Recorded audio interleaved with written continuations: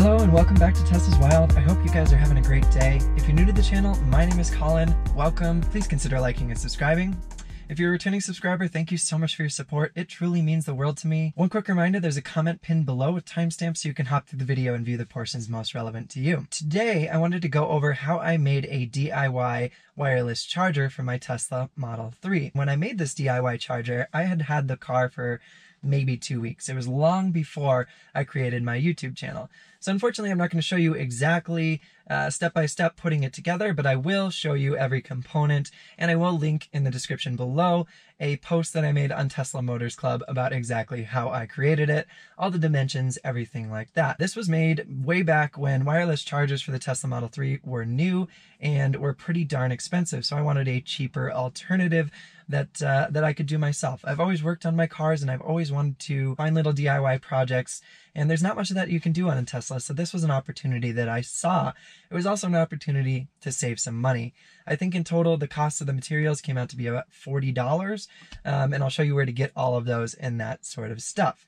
So if this sounds interesting to you, make sure you stay tuned and we'll get into how I created my own DIY wireless phone charger for the Tesla Model 3. All right, so the first thing that I want to go over is the materials list for this little project. There's not a lot, and you can get most of it on Amazon or at your local craft shop like Hobby Lobby or Michael's, anything like that. There are two things that you will definitely need to get on Amazon. Everything else can be sourced directly in person from your local craft shop. The first thing that you're going to need is two 11x16 foam pads from your local craft shop.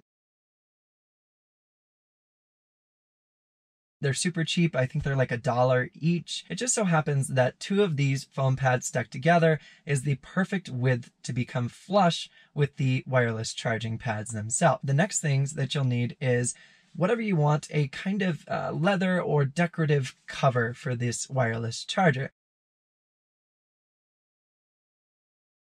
So I bought another 11x16 brown leather cloth from my local craft store. This was around $7. They're very cheap and they're easy to replace. The next thing that you're going to need is a roll of double-sided tape.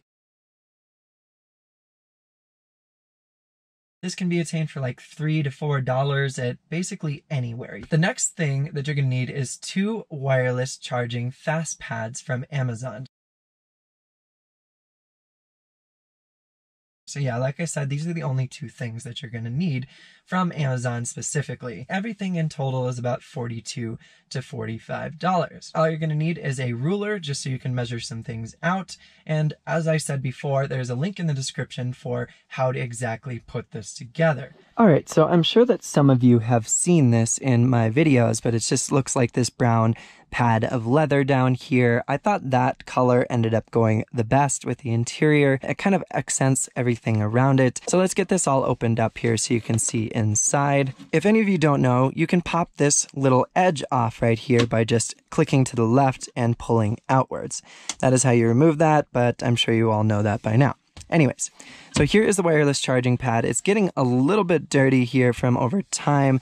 My phone has a leather case and it's got some pretty strong patina on it, which is actually wearing off onto this leather pad right here. The leather pad I just cut to shape on the shape of this dock, this phone dock as they call it. I do only have it secured by double-sided tape in the upper right and the upper left corners. It is not secured down here, but that's okay because the phone keeps it pinned along with this cover.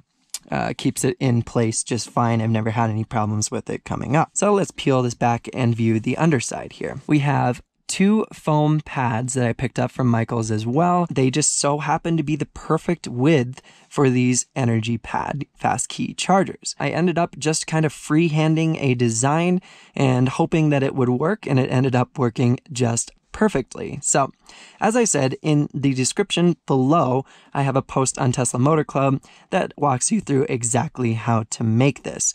But everything is just secured to this bottom dock with double-sided tape as well as the leather to here. But yeah, it is a very cheap, effective solution if you want to DIY something inside of your Tesla and not pay over $100 for certain wireless chargers, although they are coming down in price substantially. So that is the DIY wireless phone charger that I made in my Tesla Model 3 to replace the wired system that's already in there. So now I just want to show you guys that it actually works. So let's get this put back together. Okay, so when I place my phone in the right position here, we can see that it starts charging on the left side, and then we can move it over to the right side as well. And we can see that both sides charge. It is fast charging. It's not the fastest wireless charging that I've seen, but for my needs, this works just fine. And it was a really fun, cheap solution that I was able to make myself.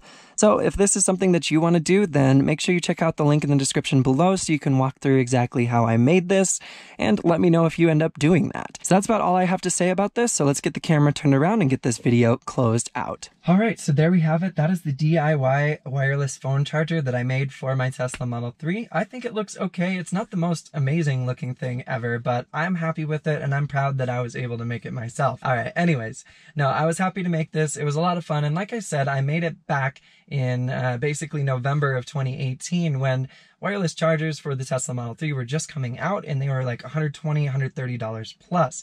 So I was looking to save some money, and I was also looking to do some sort of work on my car. I came from a world where I was constantly upgrading my Volkswagen GTI with turbos and tunes and exhaust and intakes and all sorts of things. And you go to a Tesla and there's not a lot of that you can do. So this was just an effort to allow myself to kind of customize something in my vehicle. So I'm really happy with how it came out. It works pretty darn well. Hopefully you guys enjoyed this video. If you did enjoy this video, please smash that like and subscribe button down below. It does truly mean the world to me, and it's so important. Thank you guys so much for your support. Thank you so much for taking the time to watch this video. As always, I've got a lot of new content coming your way, so make sure you stay tuned, and we will see you next video.